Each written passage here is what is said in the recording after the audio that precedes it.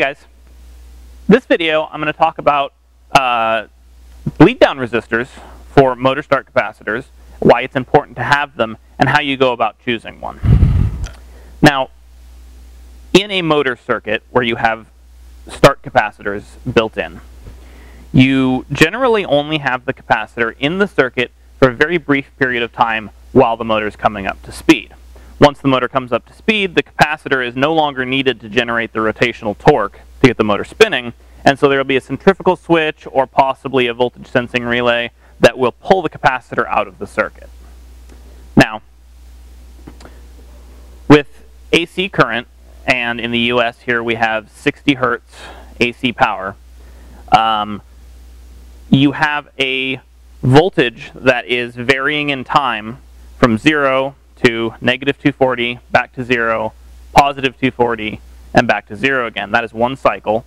60 hertz, which means 60 cycles per second, means that that voltage is switching negative, positive, and back to 0 60 times per second.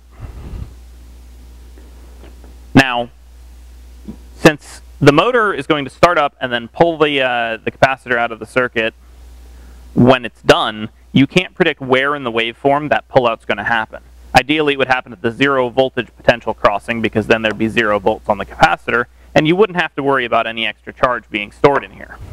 However, since you can't predict it, it's possible that this could occur at positive 240 volts or negative 240 volts, and when it pulls out and that potential is there, it becomes stored in your capacitors as DC voltage. So for example here, I've got this capacitor, it does not have a start resistor attached to it. I'm going to momentarily energize this on 240 volts AC. And I'll show you on the meter here. If I set it to DC current, or DC voltage measurement, excuse me, 70 volts stuck on there. So we cut it out at the 70 volt mark. So that's not a whole lot, but that still could be dangerous. Now, if I go ahead and take my bleed down resistor and attach that across there, make sure there's no voltage left. And in a permitted installation, you'd want to make sure that these either have crimp terminals on them or are soldered securely, because you don't want a loose connection on there, because you think your bleed down resistor's in the circuit and it's not, and you go to touch it, that could be very, very hazardous for you. So I'm just going to twist these onto these terminals here like so. Get a good connection.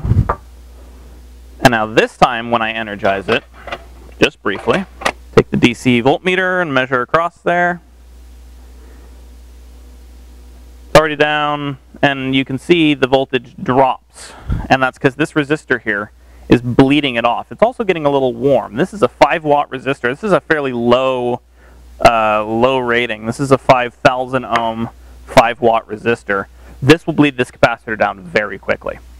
Now, generally, we recommend going with a much larger value resistor, but in a smaller wattage. So your bleed down may take a couple of seconds, but you're not going to be dissipating huge amounts of heat into your enclosure and possibly, damaging your wiring or something along those lines.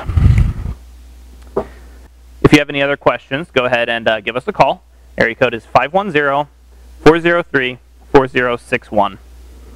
Also now, we have our Facebook page up, and there will be a link down there to like us on Facebook and favorite us. We ask that you do that there. And shoot us your comments if you have any questions, comments, anything, whether it be capacitors, motors, phase converters, pretty much any of the products we sell. If you go to our website and take a look, if you have a question about any of them, ask them on Facebook, ask them in the comments down here, and I'd be just absolutely delighted to go ahead and get back to you with a response on those.